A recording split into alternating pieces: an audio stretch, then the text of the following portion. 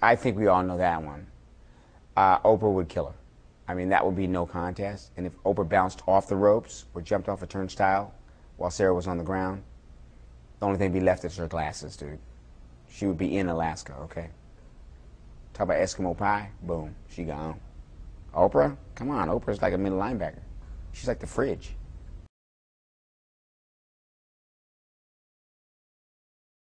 I hope she's reflecting.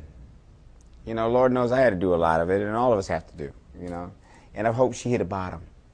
She's not playing cards with the girls in there, that's for sure. She's probably doing a lot of hiding, you know, because there's a whole can of ass whipping ready to be opened up on her ass in there, so.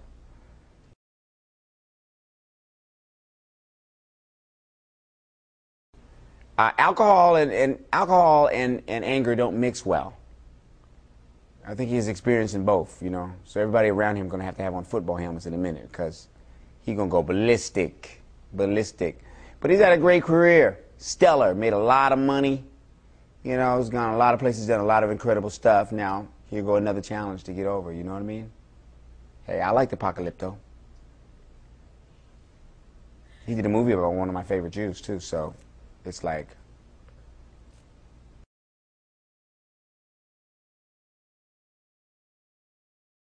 I say probably Rush Limbaugh, you know, because he talks about a whole lot of nothing, you know. Watch it on the pills, too, buddy.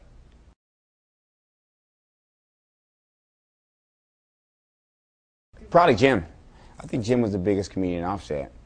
He was crazy. That dude was crazy. He got mad at Keenan one time.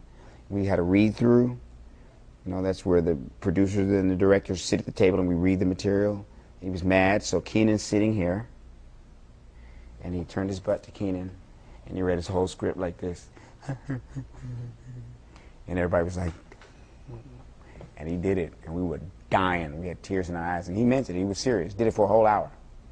He's wild. He also knows every song by the Bee Gees, which is really scary. Ask him to sing Bee Gees and laugh. I mean, he gets into it, too. He'll probably start singing, Night Fever, we got to right show it.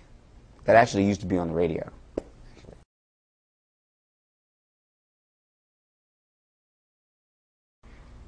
Sammy was one of my favorite, actually. And the reason why I liked him a lot was because he was so eloquent. And he'd say, sometimes he would say things that would just defy reason, but it sounded good. Like he would say things like, I had a really good time today and I feel like groovy lemon pie. And you're like, what? Groovy lemon pie. So that's why I loved him, because he could say anything he wanted. I think he was high or something, but... And he married two of the top white actresses at a time when blacks couldn't get an ice cream sundae in public. So I was like, I like this dude.